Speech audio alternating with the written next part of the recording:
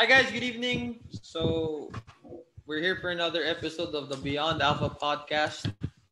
Kinukuha muna namin yung momentum namin ulit. So, our topic for today is what's one simple thing that we can do to contribute to our country? Kasi, lalo na ngayon, daming political issues, ang daming parang like laman ng news is about the government. Siyempre, all of us want big change. Pero, in our own ways, paano ba tayo makakontribute sa change na yun?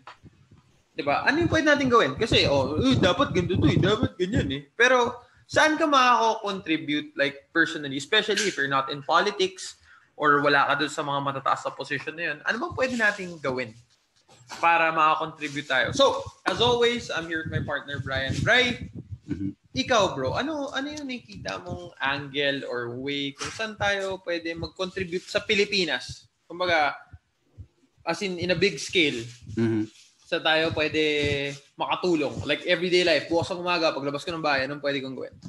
Sa akin, Brad, I'll always go back dun sa lagi natin na-advocate.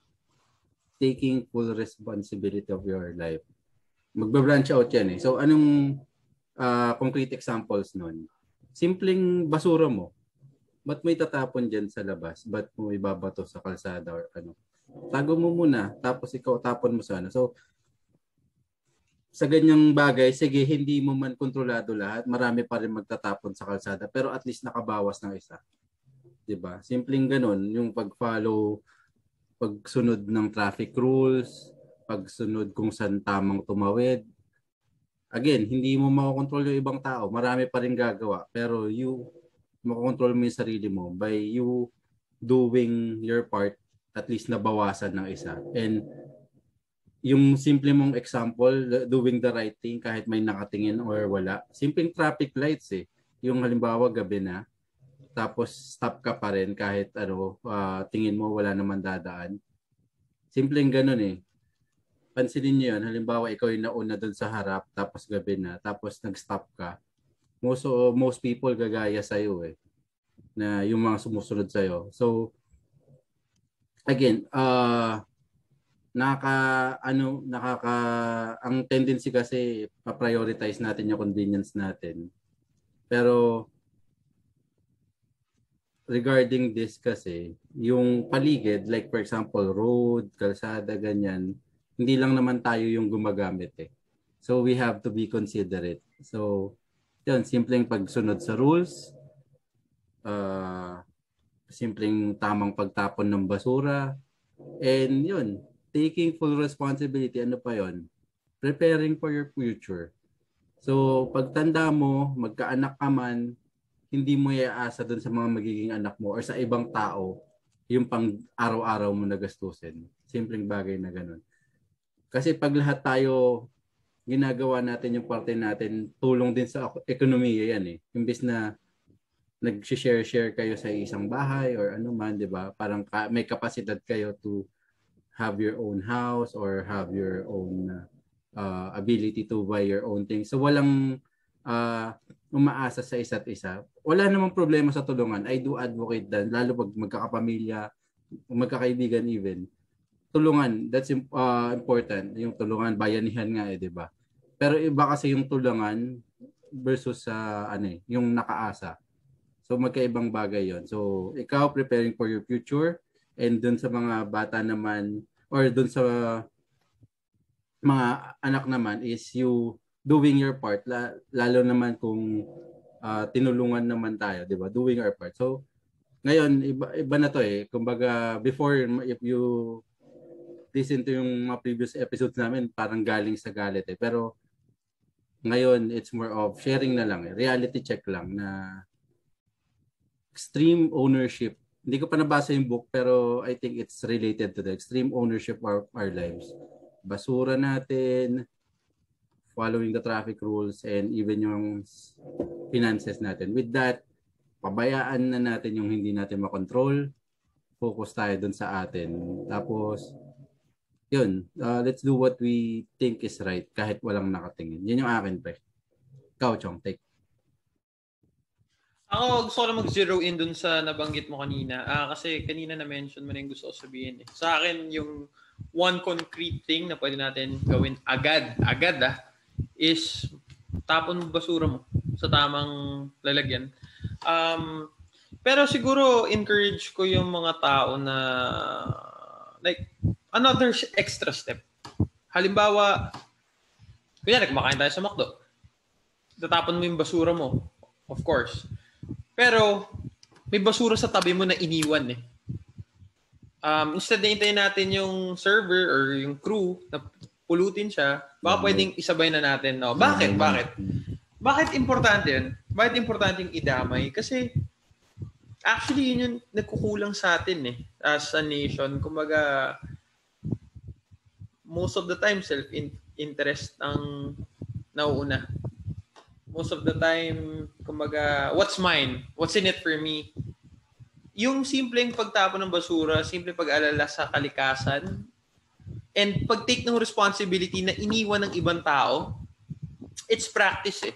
And the biggest challenge dito sa pagtapon ng sarili mong kalat or pagtapon ng basura mo is doing it when it's not convenient or it's not kumbaga hassle. Doing it when it's not convenient, yun yung pinaka-importanting bagay. Example, meron tayong plastic ng McDonald's or kung ano man pinagkainan natin, walang basurahan sa paligid. Pero kumbaga you wanna get rid of it, pero walang basurahan sa paligid. May mga tao dyan iniiwan sa parking, yun, wag nating siya gawin. So dalawa lang yung parang pinakabilin ko about sa paglilinis or cleaning after yourself. Number one is we have to bring it everywhere na kahit saan man tayo magpunta. Simpleng bagay is kapag kami trash can yung restaurant or kung nasan man kayo, itapon nyo na yung basura nyo. And iligpit nyo yung tray kung paano siya mabilis malilinisan